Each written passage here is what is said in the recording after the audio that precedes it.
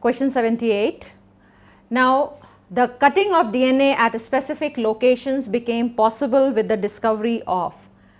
Now, in this case, we know that the DNA can be cut at specific locations by enzymes which have been discovered from bacteria by Arbor, Smith and Nathans, and these enzymes have been named restriction endonucleases or restriction enzymes.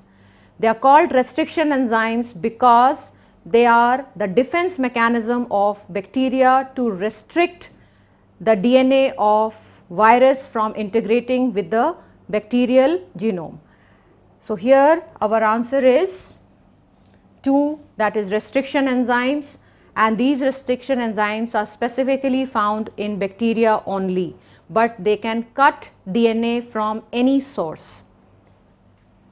So, the answer is 2. Let us move to next question 79.